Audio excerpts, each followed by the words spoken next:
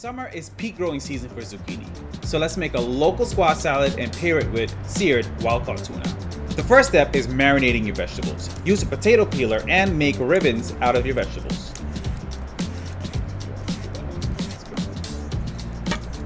Once you've made ribbons out of all your vegetables, just get them in a bowl, pop some lemon juice in there, and salt and pepper. Let it sit for about 15 to 20 minutes while you do your other parts for the salad. While your vegetables are marinating, grab your tuna. And you're going to want to cut this up into about 2-inch by 1-inch rectangles. Always cut against the grain. This way you won't spoil the natural look of your tuna.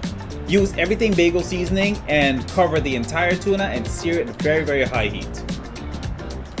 Cover all of the sides. Make sure you pat it down to create a nice crust.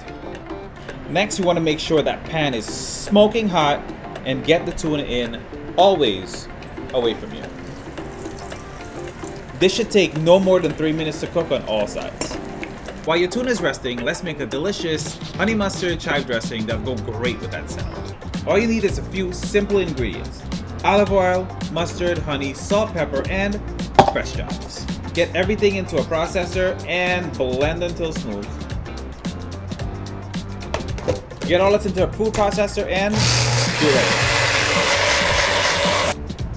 Adding something sweet like locally grown strawberries helps to cut the bitterness and the acidity that comes from all of that soaking that you do with zucchini squash.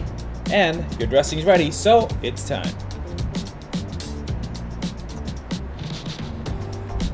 There you have it, local squash salad with seared wild tuna. If you like this recipe, follow for more. Cover all of the sides. Make sure you pat it down to create a nice crust.